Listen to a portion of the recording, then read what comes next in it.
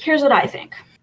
We were all of us created in the image of God, which means we are a creature that God wanted on this planet the way that we were created. God doesn't make mistakes. That is canon. God doesn't make mistakes. God might be an asshole sometimes, but God does not make mistakes. Mm-hmm. And we also have a lot of much more prominent, much stronger commandments.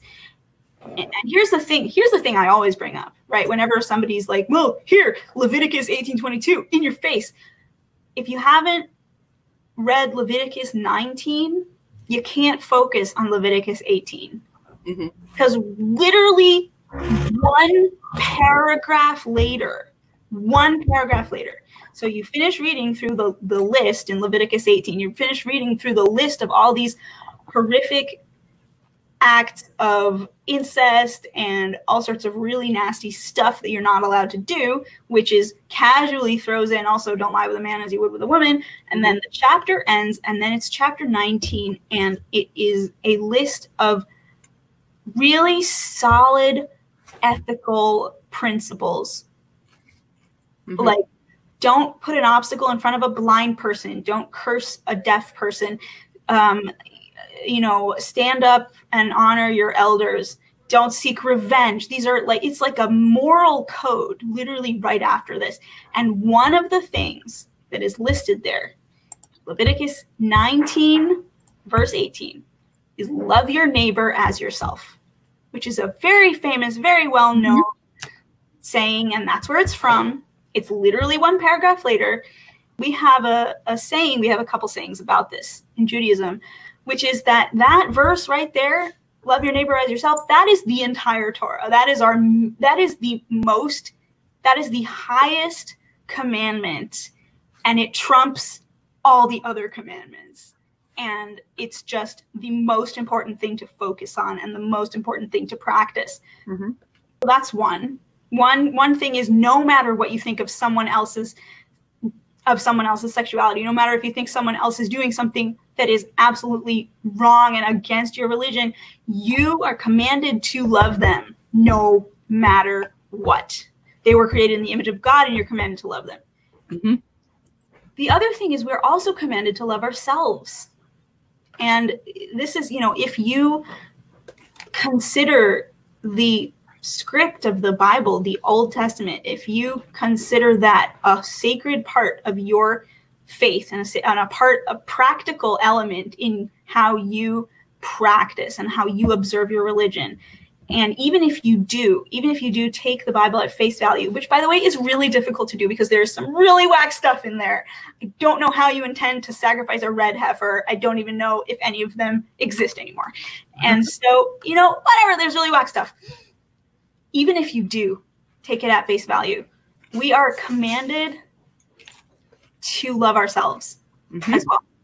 And that's a little later in Deuteronomy.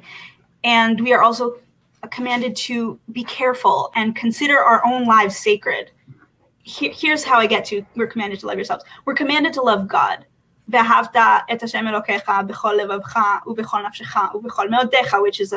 Which is the first line in a paragraph that we recite every day. Jews recite every day multiple times a day, right? It's the first paragraph of the Shema. Here's the logic. If you are commanded to love God, and there is a piece of God in all of us, therefore you are commanded to love yourself as you are, with all of your might.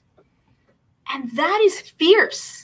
That it's not just that you can but that you should love yourself, but that you have to. If you live by this book, then you have to love yourself exactly as you are, exactly as God made you. That is the way that I personally resolve that. Basically, yes, there is this one thing that's awkward for me to read as a person who is queer. It's awkward as a person who loves this book very much. It's very difficult for me to read it because it really does kind of look like or sound like God saying, me, I'm an abomination. It really does sound like that when you read it at first. It's hard. It's hard to read it. But there are so many other things this book says, so much more that this book has to give. And by far, loving our neighbor as ourselves and loving God with all of our might, and therefore loving ourselves with all of our might, are top priority.